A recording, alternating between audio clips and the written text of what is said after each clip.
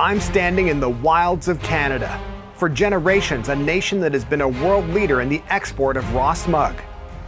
But now, that smugness is being put to the test, as 37 million people are forced to rely on cryptic clues, confusing communication, and some random independently run Twitter account, as they compete to get the vaccine.